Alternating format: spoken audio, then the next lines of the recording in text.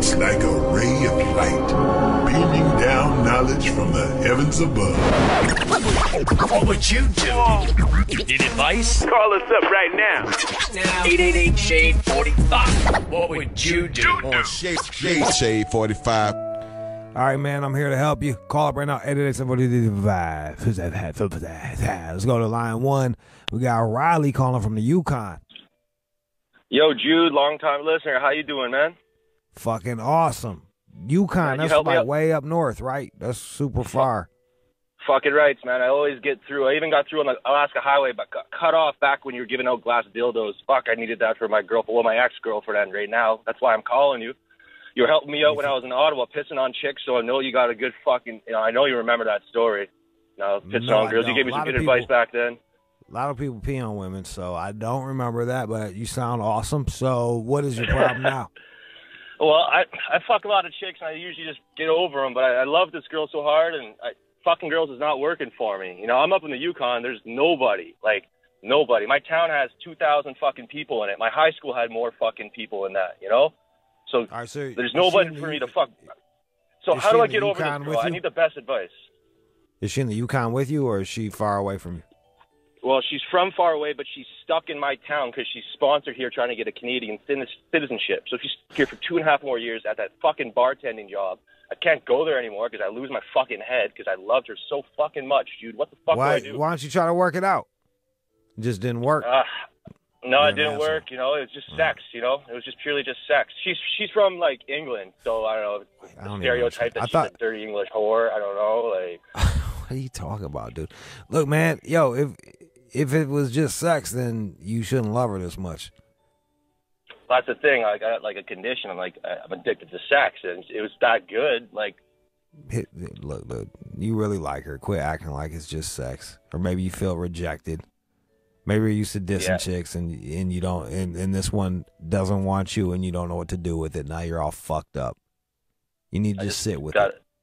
You can't fuck the pain away on this one, bro.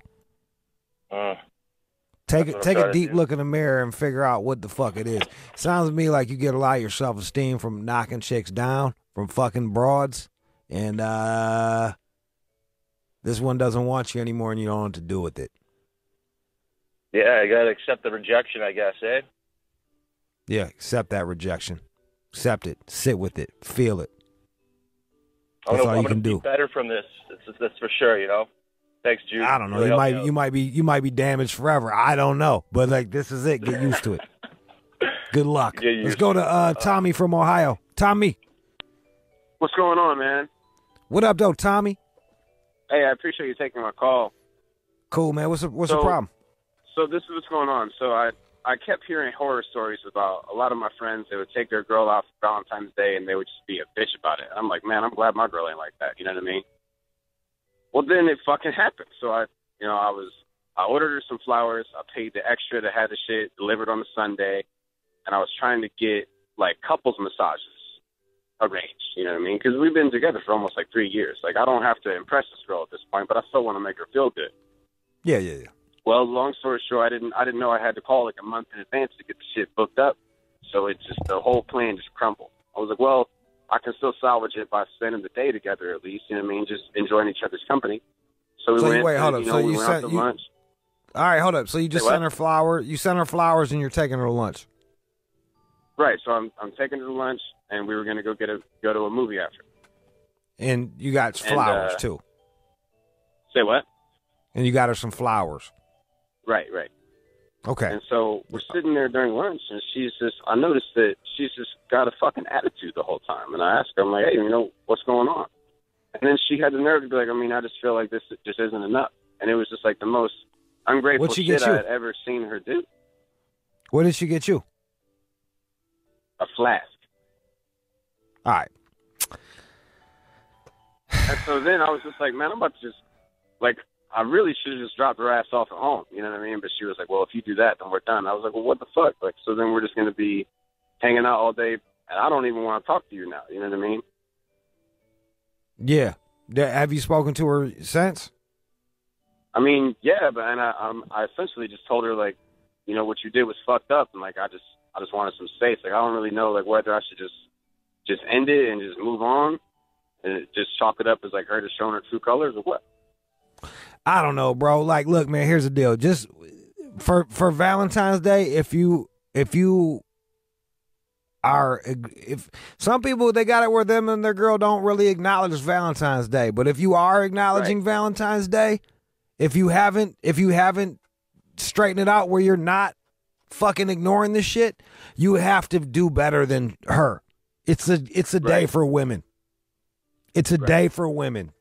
Women get your little bitty bullshit, and then the dude fucking takes care of them. That's usually how it goes.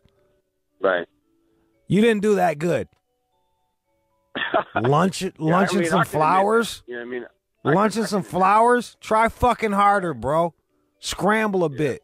All right, so then she got an attitude. Granted, she probably should have been grateful.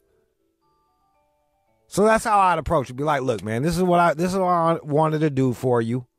It didn't work out. My bad. But I swear to God, if you cut into me like that again, motherfucker, like, we're gonna have a fucking problem. Right. And that's what I try. I want it. You know, be quiet. Be quiet. Be quiet. Be quiet. Tell her, like, look, man, this is what I want to do for you. It didn't work out, but I need you to be grateful for whatever the fuck I do for you.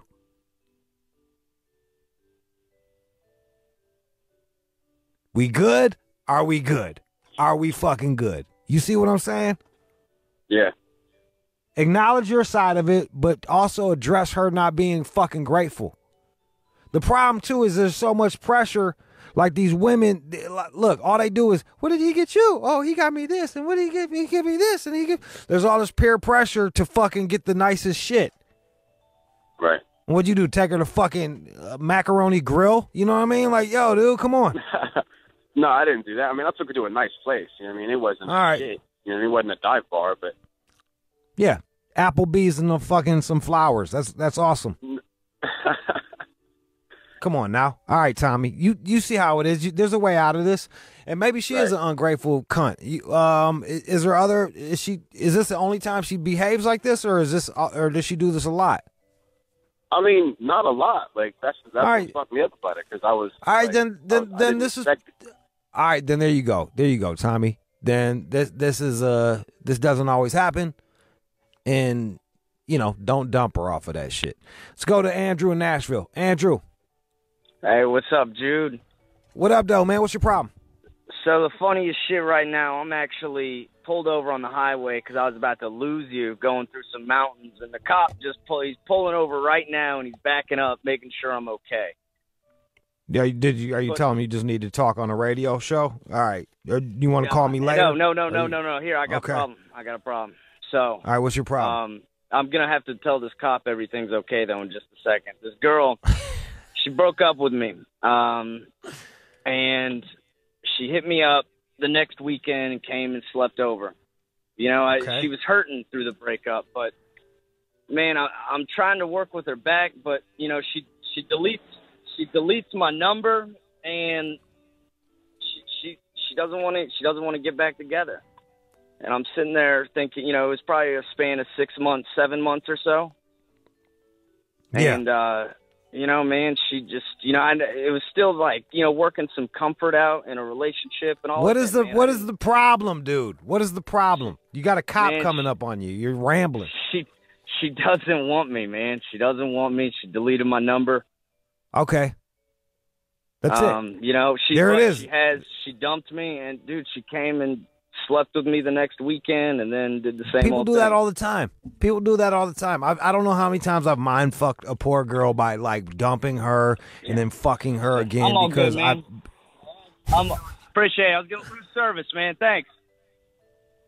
Sorry, Jude. Just talking to cops. All right, yo, man. Look, dog. I don't know how many times I've like dumped a broad and then fucked her because I was lonely or feeling insecure. She did the same shit with you, and it mind fucks you, but she doesn't want you, dog. Now, is this a good approach, man? This is what I did. Move on. No, just move on. Okay. No, be quiet. Move on. Just move on. She's done with you, bro. I got you. Yo, move on. It's over. I said, no, Andrew, got you. She don't want you. Get it through your greasy head. She doesn't want you. And here's the other deal. She might come around to fuck you again. And if you can't fuck her without it hurting a piece of your heart, don't do it. Okay. I got it. And maybe 8 months away, a year down the line, when you forgot about her ass, she'll come back again, and then you can get her. Even now, if you get her back, the power dynamic's fucked. She's gonna have your ass in fucking panties, dude. I have you. Man, I see. You know, I think I'm at a benefit from that kid in Yukon. You know, have you ever been to Nashville? Nah, never. A lot of beautiful women around, man, and it's not all. Yeah, man, you'll be good. Look, you'll be good, man. Like, you ain't got no kids with her, you'll be fine. Kuna Matata, Yeah. you got this. Well, all right, let's go. Let me suggest though, take a visit to Nashville sometime. Nope.